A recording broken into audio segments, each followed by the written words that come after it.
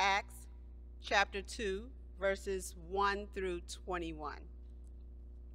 Hear these words. When the day of Pentecost had come, they were all together in one place. And suddenly from heaven there came a sound like the rush of a violent wind, and it filled the entire house where they were sitting. Divided tongues as of fire appeared among them, and a tongue rested on each of them. All of them were filled with the Holy Spirit and began to speak in other languages as the Spirit gave them ability. Now they were devout Jews from every nation under heaven living in Jerusalem. And at this sound the crowd gathered and was bewildered, because each one heard them speaking in their native language of each. Amazed and astonished, they asked, "Are not all these who are speaking Galileans? And how is it that we hear each of us in our own native language? Parthians, Medes, Elamites, and residents of Mesopotamia, Judea and Cappadocia, Pontus and Asia, Phrygia and Pamphylia, Egypt, and the parts of Libya belonging to Cyrene, and visitors from Rome, both Jews and proselytes, Cretians and Arabs. In our own languages, we hear them speaking about God's deeds of power." All were amazed and perplexed, saying to one another, "What does this mean?" But others sneered and said, "They are filled with new wine." But Peter, standing with the 11, raised his voice and addressed them, "Men of Judea, and all who live in Jerusalem, let this be known to you, and listen to what I say. Indeed, these are not drunk, as you suppose, for it is only 9 o'clock in the morning. No, this is what was spoken through the prophet Joel. In the last days it will be, God declares, that I will pour out my Spirit upon all flesh. And your sons and your daughters shall prophesy, and your young men shall see visions, and your old men shall dream dreams. Even upon my slaves, both men and women, in those days I will pour out my Spirit, and they shall prophesy. And I will show portents in the heaven above and signs on the earth below, blood and fire and smoky mist. The sun shall be turned to darkness and the moon to blood before the coming of the Lord's great and glorious day. Then everyone who calls on the name of the Lord shall be saved." May the Lord add a blessing to the reading of God's word.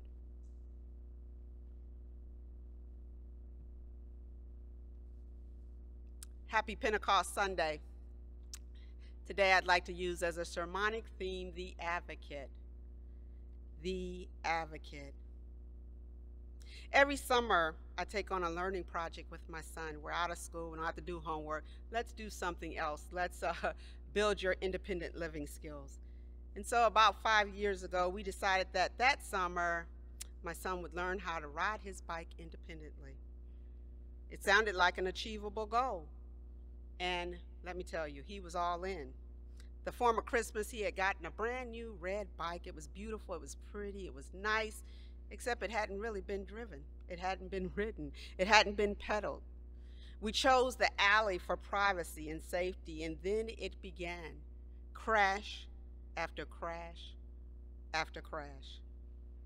It was hard letting him go, knowing what was to be the outcome. Crash.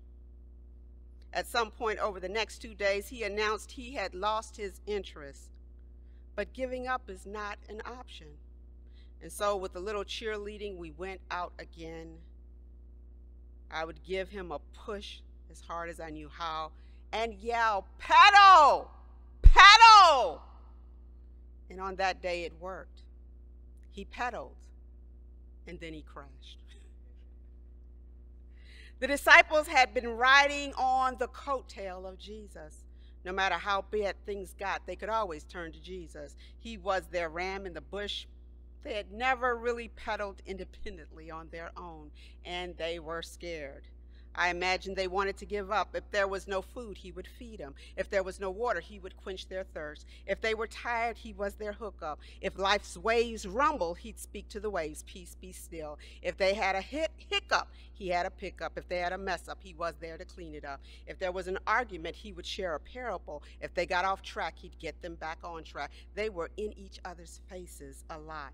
In the words of Whitney Houston, they would turn to Jesus. And after all their strength was gone, they looked to Jesus to be strong. They turned to his skills and his capacity and his talent and his ability and his resources. When all was said and done, the disciples turned to Jesus. And Jesus, like all good teachers, like all good parents, declared it was time to let them go. You got to get off this tit today. You got to leave the security of this home today. You have to go out into the world today. There's a shift, and it's time for you all to ride your own bikes. It's time for you to pedal. And it couldn't have been easy for Jesus to let them go like that, but it was right.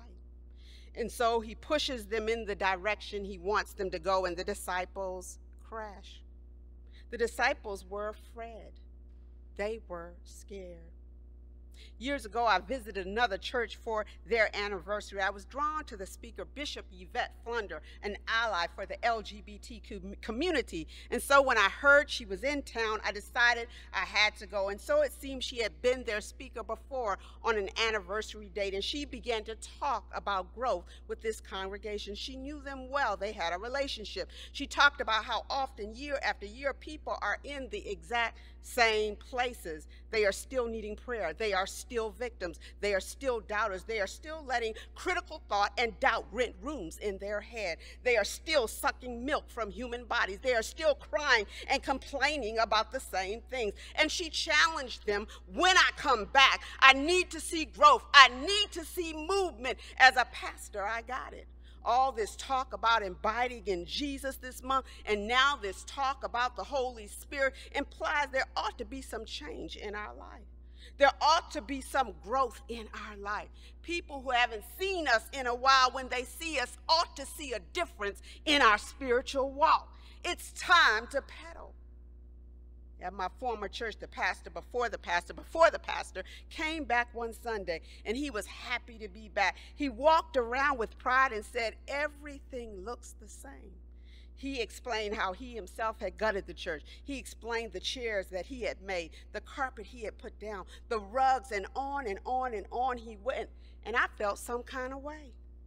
You see, when the pastor before the last pastor before that pastor comes back, there ought to be some visible change. You see, after having been going for that amount of years, there ought to be some change, some new carpets, some new chairs, some new hymnals, some new people, some new ministries. There ought to be some change, some biking, some pedaling, but everything looked the same. It's good to remember where we've come from and how we were and who we were and how God brought us out and saved us and delivered us, but we can't stay there. In the Old Testament, there were so many days a guest could stay and be considered a guest, and then they had to go. It's good to remember the good old days, but we can't stay there. If COVID did nothing else, it reminded us that we can't stay in the spaces we are. There's more growth to occur, more advancing to occur, more dreaming forward to occur, more envisioning anew to occur, because where God wanted to take them, where God wanted to take the disciples, they had never been before. They were stuck having never rode a bike, but God wanted more for them than they wanted for themselves. You can't stay there. It's time for us to move. And so in the text today, the time has come for the disciples to take off their training wheels, and they are being left to bike. But not yet. Jesus says, wait for it. I'm sending you an advocate. Wait for it. I'm sending you someone who will always have your back. Wait for it. I'm sending you a comforter so that you won't get discouraged. Wait for it. I'm sending you one who will help you speak the language of those you serve. Wait for it. I'm sending you one who will lead and guide you in the wilderness. Wait for it. I'm sending you one who will help you spread your wings. Wait for it. Sometimes we're so impatient, and God is saying, wait for it. Wait for it. I'm sending you one who will help you to feel more confident in your mission. Wait for it. I'm sending one who will help you to be bold. Wait for it. I'm sending you the Holy Spirit up in here. Wait for it. You just gotta wait for it. And when it comes, and when that advocate comes, you start pedaling. Pedal. Pedal. Yesterday I was at the UCC campsite, Tower Hill, and I walked over to Lake Michigan, and it was hot. It was just hot as the dickens. I'm gonna be PG today. I trudged through the forest and the mud and the sand and a small creek, but finally what emerged was Lake Michigan and then the hot sand, and I walked up to the water and I just stood there. And I allowed the cool breeze off the lake to engulf me. And then I heard from a group that was in the water that the water was cold. And there were lots of folks out, lots of folks experiencing community, and some were there by themselves just trying to relax. People everywhere. People of God, the Holy Spirit is inviting us in. The Holy Spirit wants to touch us. The Holy Spirit wants us in. The Holy Spirit wants our participation, and it wants us to trust that the Spirit has us in the water. Don't just come and never put your feet in. Don't just walk all the way up and never get in. The Holy Spirit wants us to step from passivity into participation, step from the margins to the center, step from the outside, from the inside to the outside into the world. The Spirit wants us to step from fear to faith. The disciples were on a new journey, one in which they had never been on before. It's one thing to travel the same path. You know, I know that way. I know how to get up, and I know how to get to the north side. I know where I'm going. I know how to get out to Oak Brook. But it's a whole nother thing when you're on a journey and on a path and you're going somewhere you've never been before. And so the disciples were a little bit anxious. They had always had the security of Jesus, and now they didn't. The violence of his death was still fresh in their memories. They were untreated, traumatized disciples. No pedaling, no bikes, no water, just fear and a call to wait for it. Wait for the Holy Spirit. Wait. And they waited, and the Spirit came, and they were different after the Holy Spirit. Their experience of the Holy Spirit deposited them into a space where they had the courage to proclaim good news to the world of their times. Are you on the edge? What good news do you have to proclaim to the world? What message has God given to you specifically? It's your message. Are you ready to pedal? Are you ready to put your feet in the water, even if the water is cold? Are you ready to stop standing on the edges, never really participating? What work does God have for you to do? And don't tell me you're retired and too old, please. What's holding you back? And now we can clearly see after this Pentecost day, something has changed for the disciples. The gospel says, I know that I have been changed. I know I've been changed. The angels in heaven done changed my name. Here in this text, they were speaking in tongues. That was the experience for them. But it might be another experience for you where the Holy Spirit shows up and shows out. And you know you're not alone in this big world. You've got an advocate. You've got help. I laughingly say that there is before child and there is after child, because literally after child, everything changed in my life. There's before Holy Spirit and there's after Holy Spirit. There's a shift too for the disciples. You know, the disciples look one way before the Holy Spirit comes. They're timid, they're scared, but they look different after the Holy Spirit comes. There's I heard about the Spirit, and then there's I know the Holy Spirit for myself. Pentecost is the shift between not having a clue and having an arch in your back. There's I want to trust, and then there's I trust Jesus. There's being in the tail light, and then there's being the headlight. There's always putting on the brake, and then there's the pedal. The power of the Holy Spirit is not just the power to jump and run and flip over pews and speak in tongues, but the power of the Holy Spirit is that spiritual energy, spiritual impetus to do what you have not done, to go where you have not gone, to try what you have not tried, and to achieve what you have not achieved. You can just sit on the bike, but you got to pedal. You got to participate. You got to put your feet in the water. The advocate is able. Most of us think that we got to go through life on our own terms. We think it's all up to us. We rely totally and completely on ourselves, and we are exhausted. We are tired of trying to do this all by ourselves. Pentecost is all about knowing we have help. We have real help. We have an advocate. We have someone to help us. After all, Jesus assured the disciples, I'm leaving, but you wait for it. I'm sending you some help. We don't have to do this journey alone. Wait for it. The Holy Spirit is worth waiting for, and so the disciples, they wait. Well, I began today talking about the year we decided to learn how to ride our bike. There was a point A, and there was a point B, and there was a whole lot of stops in between point A and point B. That's what life is all about. You can determine that you want to get from this point to that point, and then there's all these interruptions.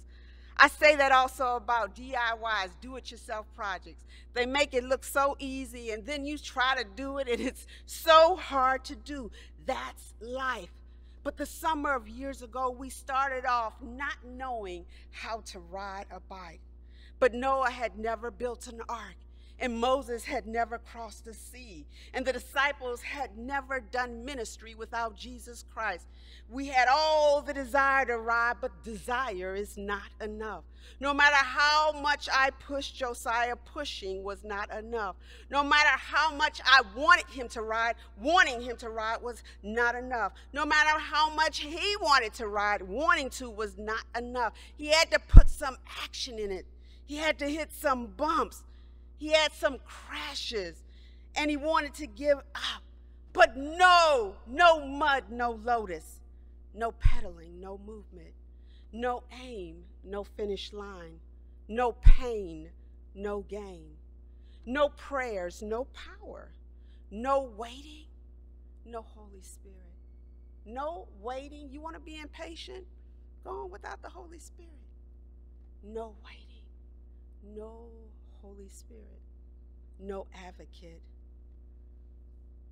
By the end of the summer, we knew how to ride our bike, and he's never, ever forgotten. Wait for it. Amen.